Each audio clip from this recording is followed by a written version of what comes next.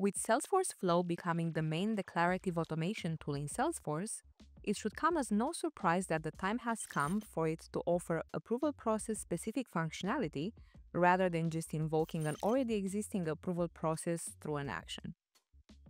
As if Spring 25 wasn't already packed with flow updates ranging from the real-time field validation in screen flows to the ability to join collections with the transform element, the newest addition of approval orchestration flow types will excite Salesforce professionals.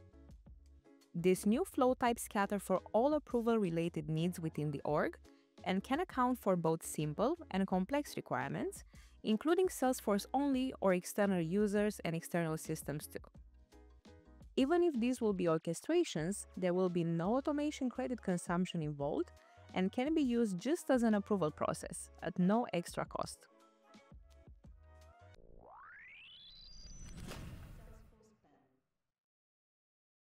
However, you can't count on bringing the best of Salesforce's innovations to your customers without talented professionals to assess, implement, and customize them, right?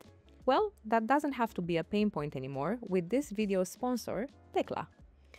Stay on track with top-tier Salesforce admins, developers, and architects who are ready to integrate seamlessly within your team. Whether you're rolling out new features, optimizing automation, or tracking complex integrations, Tekla's vetted Salesforce specialists can help you get there without the long hiring cycles. Worried about time zones? Don't be. With Tekla's nearshore network, you can scale your Salesforce team with experienced professionals in your time zone. Enjoy expert support whenever you need it. Interested? Find out more at salesforceband.com/Tekla. You can find this link in the description below. When creating a new flow in a Spring 25 enabled org, you will notice the option to choose one of the following new flow types. Auto-launched approval orchestration, which can be triggered from other processes or even custom buttons, or the record-triggered approval orchestration, which will be triggered based on the record to be sent for approval being created or updated. Stages and steps are the main building blocks of flow orchestration. Each stage can be customized into a multi-step process, allowing you to orchestrate screen flows or auto-launch flows that execute sequentially or in parallel based on the entry criteria you set for each step. The default setting for stage completion is when all the steps within that stage are finished, allowing the orchestration to proceed. However, this can be customized to require specific conditions to be met, or you can utilize an evaluation flow for more intricate requirements. Within each stage, you can choose between two types of steps. An approval step is the interactive step leveraged for the user action. This one requires a screen flow to be selected, which will be used when the step starts. This is also where the approvers can be selected and where you can choose to customize the notification they receive, lock the record, or even allow the approver to make edits to the record.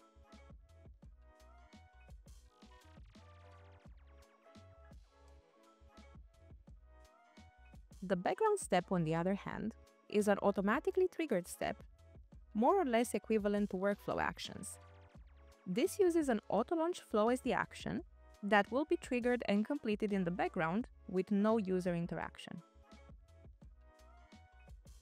After each stage, you can choose to add a decision element, which allows the process to navigate through different stages based on criteria being met, making it easy to handle even the most intertwined approval scenarios while keeping the stages separated and easy to read when reviewing the overall flow.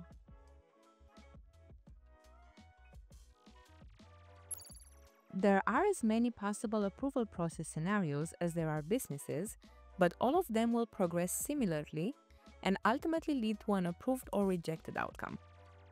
To try this new functionality out, we took a basic example of an opportunity which should enter the approval workflow as soon as it's created, if the account type it is related to is already a customer account.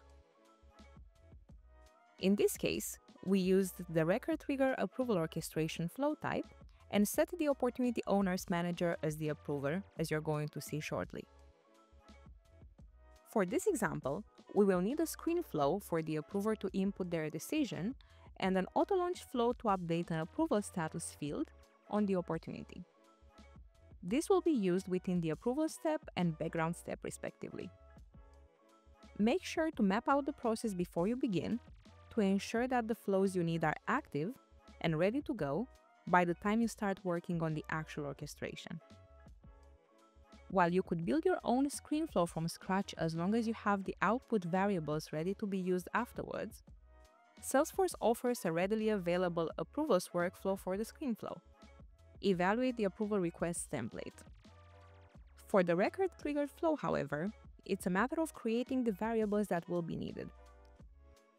In this case, the first one is to store the opportunity ID, and the other is to store the approval process outcome that is to be added to the field, followed by an update element. Once the flows are ready, it is time to move on to the actual approval orchestration within Flow Builder. The stage in this example will capture the manager's decision in an interactive approval step first. This step will start as soon as the stage begins and uses the screen flow as the action. If you choose to use a resource to determine the approver as we need to in this scenario, ensure that it contains the username of the desired approver and not the user ID. You can also set a user, queue, or even a group as the approver. Within this same approval step, the record to approve will be the opportunity record, which triggered the flow, and you can choose the locking behavior. For the step to be completed, the assigned user needs to complete the action, but for other use cases, you may want to select one of the other available options. The next step within the same stage is a background one, used to update the custom opportunity field with the outcome of the approval step, similar to how you would have done it with a field update in an approval process. The auto-launch flow will be used for this step, and the manager's decision will be found in the approval decision output variable coming from the screen flow in the step above. If you'd like to use other values than approve or reject for the field, you'll need to adapt them accordingly before the field update. In this step, you can also select when it starts, as well as the running user, be it the automated process user or a different one. With the approval orchestration ready and active, it's time to make it accessible to users. Approvers will receive an email and can respond using keywords, but if they need to approve directly within the user interface on the opportunity record, the flow orchestration work guide component must be added to the record page. Additionally, the component includes a useful setting that automatically hides the work guide when it's empty. The approval work items can also be made visible on individual records by adding the approval trace component on the record page, while the old approval history list is going to remain empty. Key information such as the status, any comments, and who the item was assigned to and reviewed by will be visible in the table as soon as the record enters the approval orchestration. To ensure that the new approval process works as intended, let's create an opportunity on an account that has the type set as Customer Direct.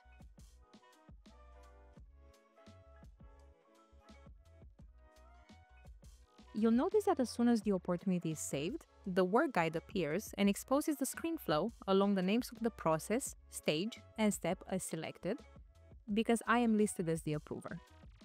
Additionally, within the approval trace, you can already see the work item assigned to me. Alongside the flow approval orchestration capabilities, Salesforce is also introducing a central hub where both you and your users can see everything you need related to approvals. The new Lightning app offers readily available list views, which make navigation through approval submissions, approval submission details, and approval work items a breeze. The list views can be customized as needed if, for example, you would like to reorder the fields. Approval work items can easily be reassigned when necessary, directly from the list view. Another user, group, or queue can be selected. Additionally, the work items can also be reviewed from the same view, rather than users having to needlessly navigate to individual records.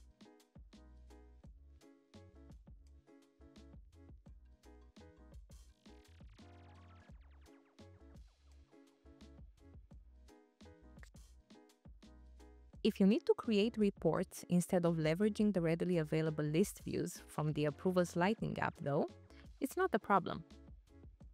You can find the approval submissions, the approval submission details, and the approval work items available for selection when creating a custom report type. So in case list views were not what you were looking for, the option to use reports is there.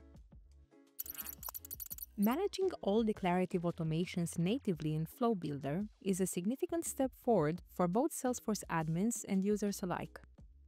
From orchestrating stages and steps, deliberately setting entry and exit criteria, juggling variables to fit your use cases like a glove, and easily reviewing and actioning the approval work items, this new functionality checks all the boxes for you to try it out. Have you already explored these new capabilities? Let us know in the comments below.